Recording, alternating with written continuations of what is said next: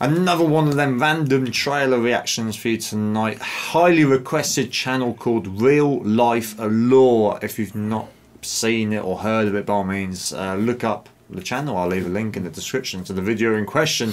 This one is cool. Bear with me. The ocean is way deeper than you think. Yeah, he's not an ocean man, so don't get seasick on me, Kev. No, I'm not a seagoer. No, but after we just did like the universe is way bigger than you think, and awesome. There's some other requests on that kind of lines. Yeah. Someone said, you do realise everyone's going to request you to do this. We've not had that many requests, but we thought we were going to do it anyway, because I don't know, we find these videos quite intriguing. They are, a bit more interesting. Well, shall we go for it then? Let's take a look. The ocean is really, really deep. Deeper, in fact, than most of us realize. If you were to shave off all of the land from the tops of every continent and island in the world and fill up the ocean's deepest points with that land, then the entire Earth would be covered in an ocean 2 miles deep. 3/4 of our planet is already covered in water, though, and it goes a lot deeper than just 2 miles. I know, it's pretty big. Let's start with a sense of scale. This dot right here is the size of an average human. This slightly larger dot is the size of an elephant, and this is the size of the largest ship ever built, the Knock Nevis. With that in mind, let's start going underwater and see what we find out. The first milestone is at 40 meters below the surface, which is the maximum depth allowed for recreational scuba diving.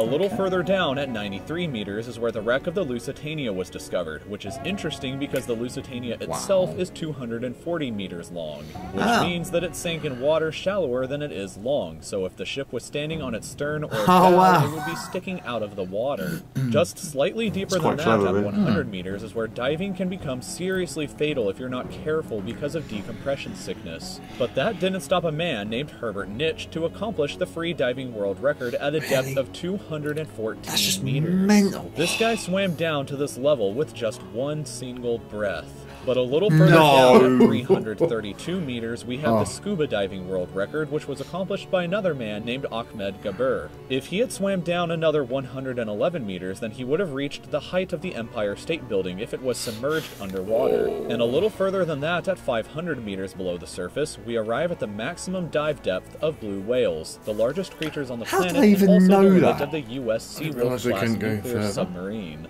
At 535 meters, we can witness the maximum dive depth of emperor penguins, and this is when we must bring up the intensity of water pressure. At this level below the surface, the water pressure exerted on a person, or the penguins, would be roughly equivalent to a polar bear standing on a quarter. So further down the depths, at 830 meters, would be the height of the Burj Khalifa in Dubai, the tallest building in the world. Once we hit 1,000 meters below the surface, we begin to enter the scary zone. Light from the surface can no longer reach beyond this point, so the rest of the ocean below is shrouded in permanent darkness. On top of that, the water pressure you would experience at this point would be about the same as if you were standing on the surface of the planet Venus, meaning that you would die very quickly. You would also meet the giant squid at this sea level if the water pressure didn't already kill you. At 1,280 meters, we reach the maximum depth dived to by the leatherback sea turtle, and further down at 1,828 meters, we would reach the deepest part of the Grand Canyon were it to be underwater with us.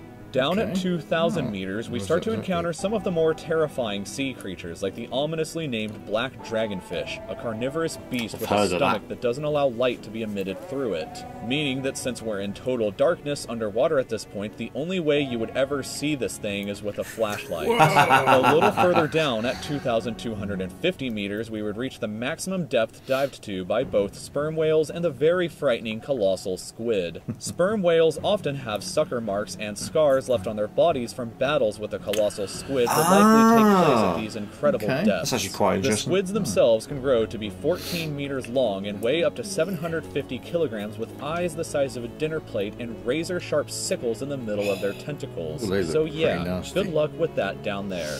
Way further down at 3,800 meters, we can find the wreck of the RMS Titanic. And a bit past that, at 4,000 meters, we start to enter the abyssal zone of the ocean. Water pressure is at an astonishing 11,000 pounds per square inch down here, and there are numerous strange, almost alien-like creatures that inhabit these depths, such as the fangtooth, anglerfish, and viperfish.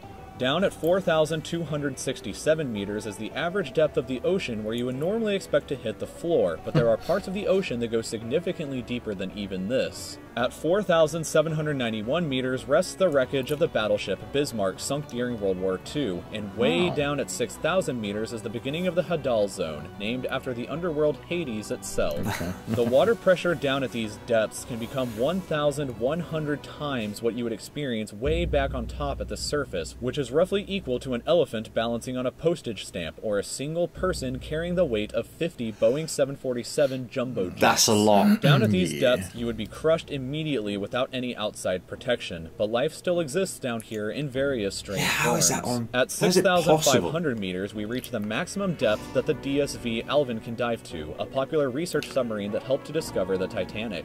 Way further down at 8,848 meters below the surface, and we have arrived at the height of Mount Everest, were it to be upside down and placed underwater. And then, way further past even that, at 10,898 meters, we arrive at the depth reached by James Cameron in 2012 during the Deep Sea Challenger mission. The deepest point in the ocean yet reached by humans was back in 1960, though, when two men named Don Walsh and Jacques Piccard reached a depth of 10,916 meters using their Trieste submarine. It took them 5 hours to descend through the ocean to this depth, and they only stayed for 20 minutes before a window cracked and they began to resurface. Oh, that'd Just be a scary. bit further down from there, at 10,972 that. meters, and we reach the average flight altitude of a commercial airliner.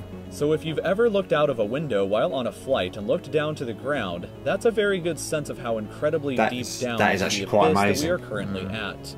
Finally, when we hit 10,994 meters, we have hit the bottom of the known ocean called the Challenger Deep, right here on this map just about 300 kilometers southwest of Guam Island.